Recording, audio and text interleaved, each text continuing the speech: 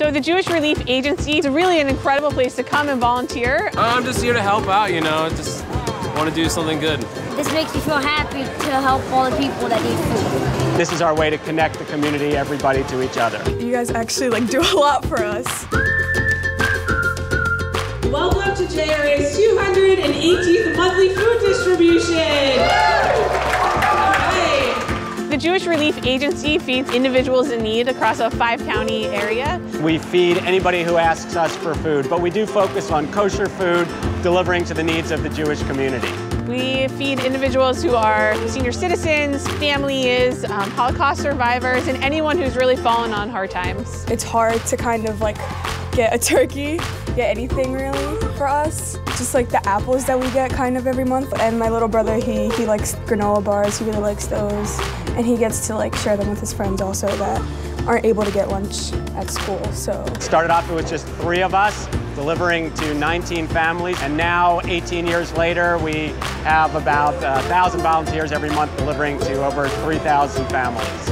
We're here today at the JRA to help give back to the community. I did this because I feel bad for all the people that didn't have food, so I agreed to do this. When we're actually able to give back to the community, that's what makes it feel the best for us. Seeing all the faces of the volunteers at the warehouse makes all the hard work all month long totally worth it. So this month we are delivering for both Thanksgiving holiday and the Hanukkah holiday that are coming up. People come into the warehouse, they grab an empty box, they move up any one of these lanes, they're all the same.